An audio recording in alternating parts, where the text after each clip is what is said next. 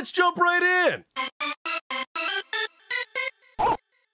What's going on, you guys? My name is Chris, and welcome back to Puck Hunt Gaming. First things first, thank you again to absolutely everybody who has liked and commented and subscribed to this channel over the course of the first few videos. It's been so cool getting a chance to reconnect with old friends and make new friends in this game collecting space. So really, guys, thank you so much for all of your support so far.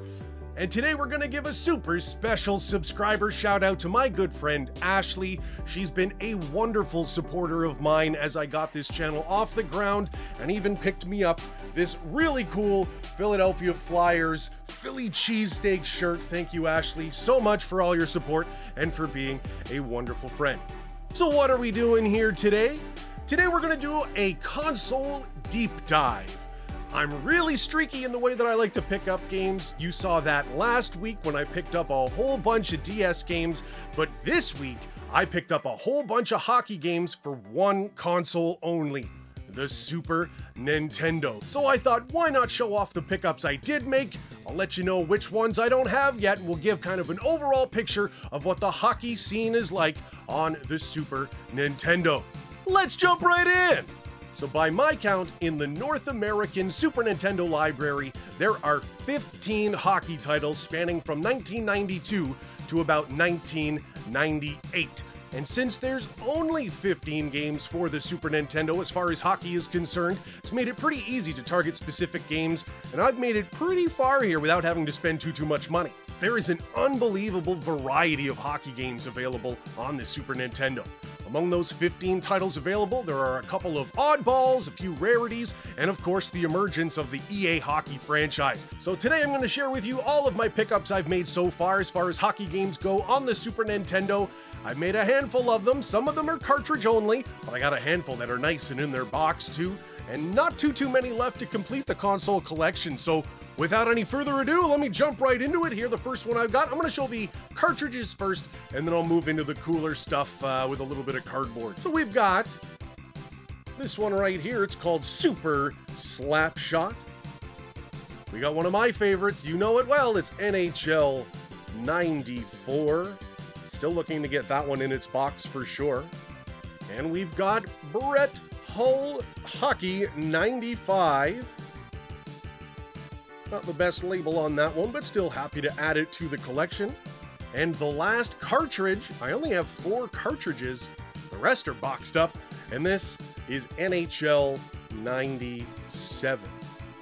I got all 4 of these cartridges from one individual on my local Facebook Marketplace. I went for a little drive one Sunday afternoon and picked all of those up. He had priced these games through price charting and said 20% off price charting, and they're yours. Well, luckily, these were super undervalued on price charting, so I got a great deal on those 4 cartridges to start my Super Nintendo hockey collection. And now on to the cool stuff. We're going to look at what I've got in its box. And we'll start with the first ever hockey game for the Super Nintendo. We've got NHL PA Hockey 93. So you can tell this one is in a bit of a rough shape. You can see the edges on the box. Not super great, but hey, it's got its manual and the cartridge in there as well, trying to get it to catch the light. You won't see it, it's all in there, and I got a really good deal on this from a local game store. I also picked up this. This one is in amazing shape. This is Stanley Cup, NHL Stanley Cup, la version bilingue for you French folks out there. Really happy to get this one, and again, this is in incredible condition. No sticker wear, no nothing, no box crushing. This is about as nice as you expect a Super Nintendo box to look after all those years. Super excited to get that. And I couldn't collect for the Super Nintendo without getting the greatest hockey video game of all time in my eyes, NHL 95. I'm way more familiar with this title on the Sega Genesis rather. I don't know how much I had played this before making my top 5 hockey games video earlier here on this channel. This one unfortunately is missing its tray and a manual, but still I managed to pick it up at a good price. If you're sitting on an NHL 95 SNES manual, please get in touch with me. I'd love to complete that one. Same with this. It's NHL 96.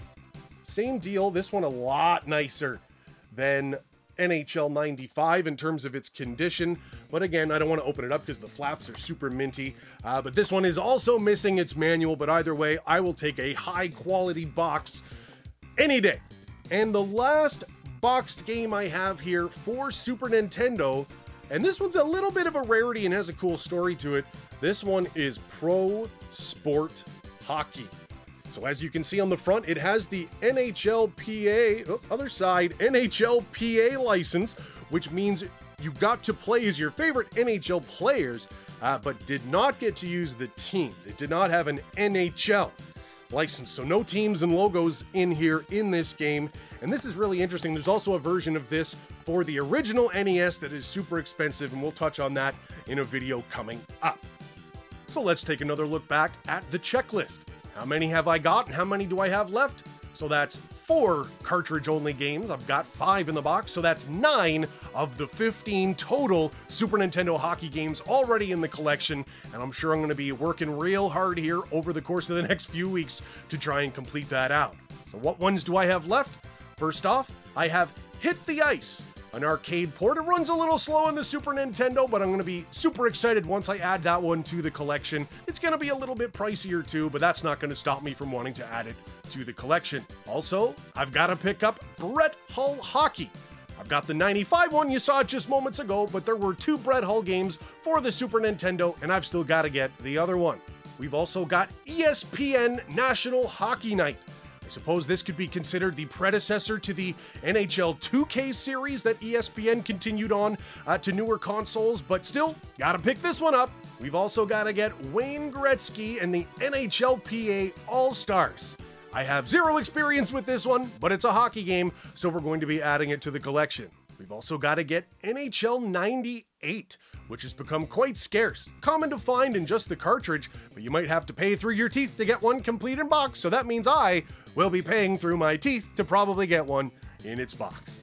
And the last one I'll have to add to the collection, it's the real oddball of the bunch, Street Hockey 95. Now, as someone who played a whole lot of street hockey in 1995, I'm really interested to see how they make street hockey into a video game, so I'm pumped to try to add that one. That might be the biggest one on the SNES want list right now. Please let me know if you've got a copy. And folks, that's gonna do it here for Puck Hunt Gaming today. Thank you all again so much for joining me. Please hit that subscribe button down below. I'll give you a second to do that right now. Okay, thank you so much for subscribing. My name is Chris. Thank you so much for watching. We'll catch you next time.